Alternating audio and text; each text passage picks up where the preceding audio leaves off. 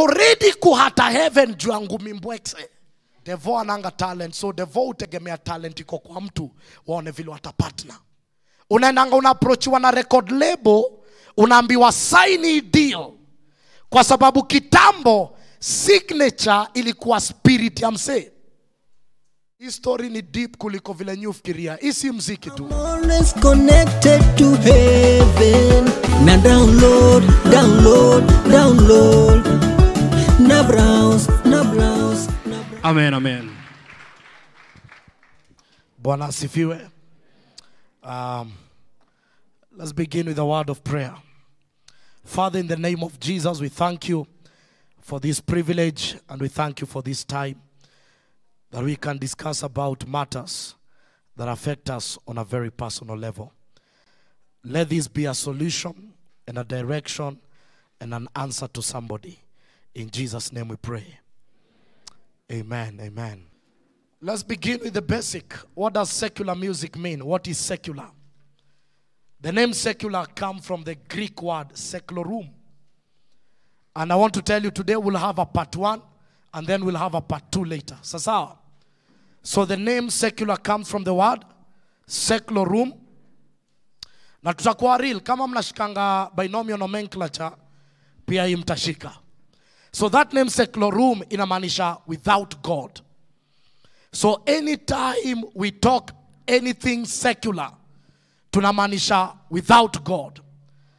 And if something does not have God, in this life, there is no gray area. It is either God or the devil. Are we together up to there? Are we together up to there? So that secular means without God. And nature does not accommodate vacuum. So if it doesn't have God, then there is another power and another force that is active. And that force, of course, is the force of the enemy. I lost everything. That force is the force of the enemy. I'll ask the person on the scripture there to give us. Today we'll do a Bible laying down and then we will go back and now understand why this thing is easier.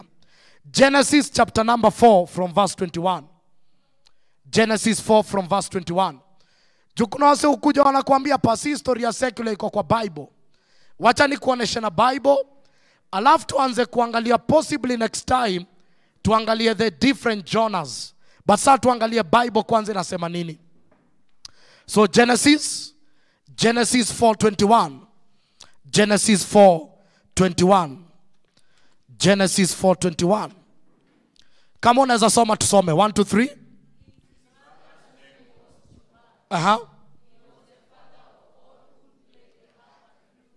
So maybe we can begin earlier so that we understand what was happening. Let's begin from Genesis. Genesis from verse 16. Genesis from verse 16. So that we understand where this thing is coming. So let's read. So Cain went out from the Lord's presence and lived in the land of Nod, east of Eden. 17. Cain lay with his wife, and she became pregnant and gave birth to Enoch. Cain was then building a city, and he named it after his son Enoch. 18. To Enoch was born Irad, and Irad was the father of Mehujael. Mehujael was the father of Methushael. Methushael was the father of Lamech. Lamech married 2 women, one named Ada and the other Zillah. Ada gave birth to Jabal. He was the father of those who lived in tents and raised livestock. His brother name was Jubal. He was the father of all who play the harp and flute. Now, I want to show you where the people who pioneered music. The people who pioneered music, number 1, were backslidden. This story comes after Cain has killed Abel, and the Lord announces a judgment over Cain. And Cain is kicked out of Eden. Now, Eden means the presence of God. Are we together up to there? So Eden is not a physical place, but Eden meant the presence of God. And so when they were kicked out of the presence, they decided to begin a life without God. So after man was kicked out of Eden, after Cain was kicked out of Eden, he began a life without God. And one of the things that he began was music. Now, why is music so powerful? The influence of Lucifer in heaven was because of music. Hizi vitu ni deep, lakini tutachambua. Twende kwa Ezekiel 28. Wacha tuanze kuangalia Ezekiel 28:11 to 13. Kulikuwa na ranks mbili zilikuwa za angelic. The first rank walikuwa naitwa the seraphims. Seraphims ni wale wanaitangwa makerubi, wamezunguka throne ya Mungu. And then cherubims wanakuanga wameguard glory ya Mungu. So Lucifer alikuwa cherubim, alikuwa angel, na alikuwa anajua holiness ya Mungu. Tumefika hapo, tusome. Au usiende kwa NIV. NIV haitapata ile tuko nayo. Tafuta KJV ama NKJV. Jiondo uko imeka in context. I hope it is there. Bwana asifiwe. Bwana asifiwe. Hii story ni deep kuliko vile nyufikiria. Hii si mziki tu. Hii kitu inakuanga deep. Moreover, the word of the Lord came to me saying, Son of man, take up a lamentation. Kila mtu tusome. For the king. Okay, 1, 2, 3. Son of man, take up a lamentation for the king of Tyre, and said to him, Thus says the Lord God, you are a seal of perfection, full of wisdom and perfect in beauty. This is the description of the devil. Kwa hivyo devil si mse mweusi anamkia na pembe. He's a beautiful creature according to the Bible. Twende kwa 13. You are the garden of God. Every precious stone was your covering. The sardius, topaz, diamond, beryl, onyx, and jasper, sapphire, turquoise, and emerald with gold. The workmanship of your timbrels and pipes was prepared for you on the day you were created. What does that mean? That in the devil kulikuwa na matimbrels na mapipe. Easy timbrels na pipe. Mapipe ni maflute na matimbrels ni madrums. So ukaona devil leo inasemekananga alikuwa anainua one wing and produce thousands of sounds because in him was music. Na aliona how powerful music was in Zion. And he understands up to now how powerful music was. Hallelujah. So the only tool that can keep man out of the presence of God, number one, is sound. As long as there is another sound other than the sound of God, you have man out of the presence. So how does man produce a sound that is demonic? Kuna vitu kadhaa nita explain alafu tuone vile itakuwa. Wacha ni avwase watatu. Mzee Kanyenge siwezi kutumbua. Dreamy come bro. Jo. Amuturi kuja. I want to explain something. Hii inafai kubadilisha vile ufikiria kuhusu secular. Now, the devil knows there is power in sound and in music. And he knows his influence in heaven was because of the music that he used to produce. Now, wacha tu assume huyu ni artist tunamjua. Huyu ni Mr. T. Hii ni soul ya Mr. T. Na hii ni spirit ya Mr. T. Wakati Mr. T hajaokoka, spirit yake inakuanga imekufa. So when you are not born again, you have a dead spirit. That is why vitu zote unafanyanga ni dalili ya kifo. Juu maiti haisikiangi uchungu. Maiti itabeba mzinga na ibebe miraa na ifikirie inatesa, lakini ilikufa kita. Hizo ni dalili za maiti.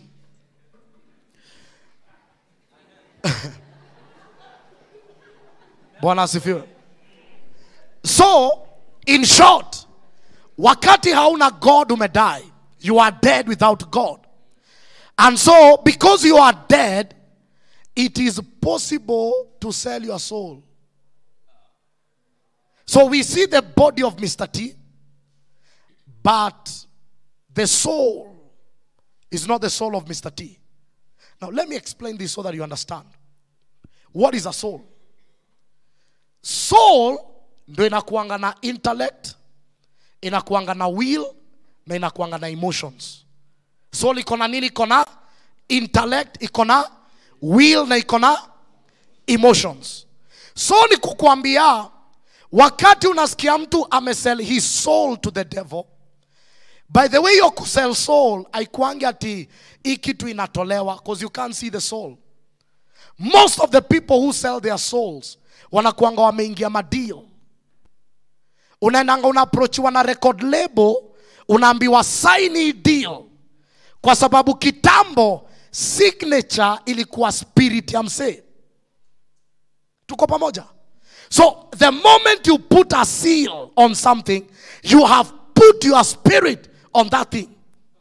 So kusell soul, haikuangi ati sijui wase walichinja msee, wakachinja kitu wakatoa. Before ufike hapo, inakujanga kama business deal. Na nikiangalia hata hii Kenya, sidhani kuna mtu amejoin Illuminati, msanii bado hajatosha unga.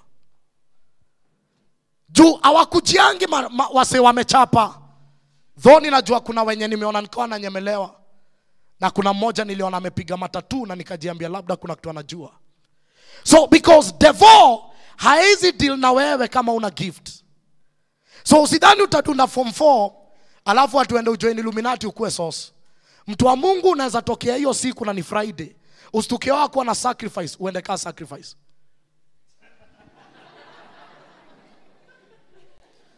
Bwana asifiwe. So ukisikia sijui nani alijoin, haikuangi tu msee alidunda chuo alafu akatokea akaingia, yo ufala hapana. Lazima uko na kitu, because devil hana kitu. So devil utafuta mtu ako na talent na gift, and so when he finds a talented and gifted man, they can trade. You give me your talent, I use it for my kingdom. Ukisoma the book of Daniel, wale watu walitumwa kwa kampi ya Daniel ya Israel walikuwa the handsome and people who had wisdom in all matters. Hawakuwa watu walipata madii. Na hawakuwa wase wengi, ndio maana walichaguliwa wakapelekwa kwa territory ya mfalme, wakaanza kupatiwa delicacies za king. Are you getting me? So now what happened at this hour is that when the devil locates a man that is talented, and that man does not know that they have a gift that came from the Father, this man can be used. Most of the people that have entered into satanic covenants, they began in church. Akina Beyonce, akina nani. And by the way, Beyonce alikuwa anaimba kwaya. Alikuanga kwaya member. So nikiona wasome come church, mi ustuka. Juni kama church si reveal talent, alafu ikiinuka mnabebwa. Some of our very own Kenyan musicians, akina Waire walikuanga CU. Sauti Soul, 70% walikuwa naimba church. But Babylon iliwalocate, ikawachukua. Na Babylon inaanza kukufunza culture yake. Hallelujah. Bwana asifiwe sana. So, it is my cry and my prayer that none of you will be robbed out of church. Hallelujah. Unaona wasema dancer wa deadly wana dance. The next thing unaona kwa videos juu ya nani? Devo ananga talent. So Devo utegemea talent iko kwa mtu, waone vile watapartner. So what happens, wacha nitumie tu jina ya Beyonce for this example, kwa sababu story ya Beyonce is public. Anasemanga yeye ni Beyonce na yeye ni Sasha Fierce. So Sasha Fierce inakuanga the name of the demon. So wakati anatembea tao anakuanga Beyonce. Akiingia stage kuna kuanga na transaction.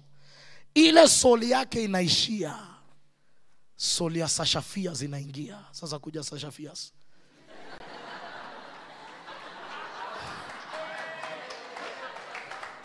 Sasha Fierce anaingia. Zile vitu atafanya kwa stage, hata yeye anaweza ziangalia akiwa mtaa shindwe ni mimi ama ni nini. Si yeye, kuna pepo ilikuwa inafanya hiyo job. Na kwa sababu pepo haiwezi fanya job bila mwili. A demon is a spirit that needs a body to manifest. Now, sometimes anaweza ingia studio, alitoka home akiwa Beyonce, akaingia studio, vile aliekewa instrumento, soul ikaishia, demon ikakuja Sasha Fierce. By the time anaimba hiyo song, ni mdomo yake inaimba, lakini source ni pepo. So by the time unapiga ma earphones kwa kichwa, hausikizi Beyonce, unasikiza pepo.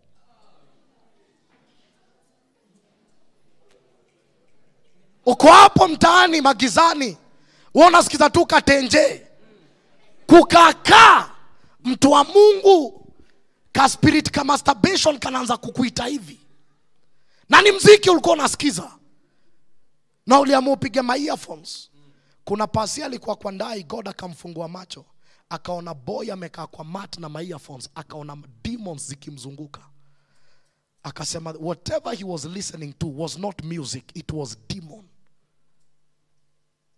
Na siwadanganyi, devil ameachilia his final weapon, because wakati music imetake over, unakutanga kuna resistant ya gospel.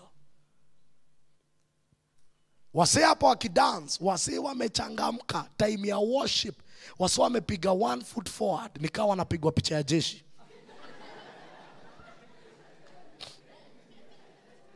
Bwana asifiwe. So is this making sense? Is this making sense? Juna jua, if I don't tell you why you need to avoid, I'll not help anybody. But when you begin to know why, utajua mbona utaavoid. Hii kitu ilikuwa kwa pepa wakati Diamond alishindanga award. Alishinda 7 awards kwa Mount Kilimanjaro Awards. Kuna mchawi alitokea na akasema kila award ina represent 7 years of his rulership. Na akasema it is in public. Na akasema mimi ndo nilimpatia power. And behind every prominent artist there is an AKA. So and so AKA. Iyo AKA ndio jina ya pepo. But amwezi jua. The main thing ni kusababisha watu waishi out of Eden na system ya Cain. Wacha kukuwe na mziki itawapatia hype, wasikaifikiria kurudia Mungu. Na ukiuliza wase wengi wa young mbona wajasevika, ni gengeton. Si kitu bigi, ako ready kuhata heaven juu ya ngumi mbwekse.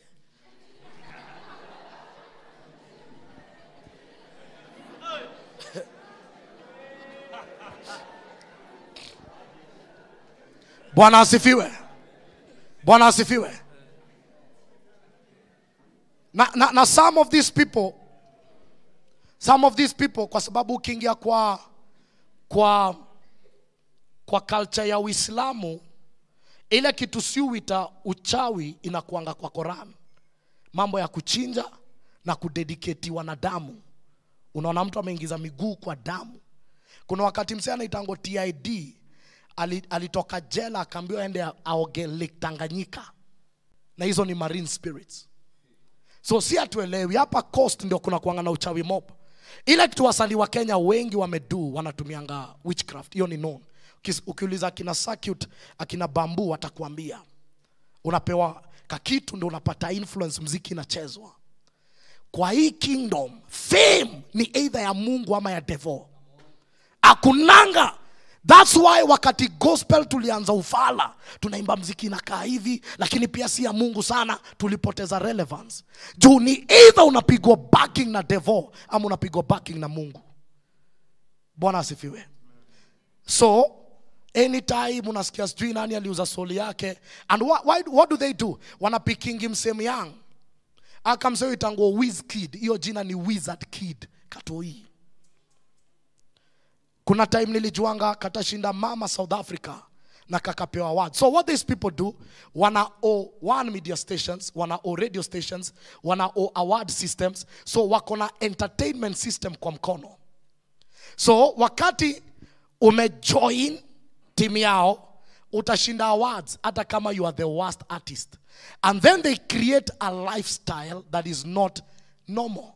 Unaanza kuona sasa Mr. T hapa amekafunga. Zile mandai ameka kwa video, ako na madei mamzinga. So kila tini anaanza kudesire hiyo life. Lakini hiyo life inakuanga na kuselia vitu tatu. The pride of life, lust of the eyes, and lust of the flesh. Hakuna kitu ingine aseuza. Ni unyama. Bwana asifiwe. Na lazima tujiulize, ni kwa nini mziki na kuanga imetarget matini na si mabazenga? Ni kwa sababu tini ako na destiny enye ni vajo, for lack of a better word. Yani potential yako is so high, kumaanisha devil akikushika saa hizi atakutumia for long. Unanipata?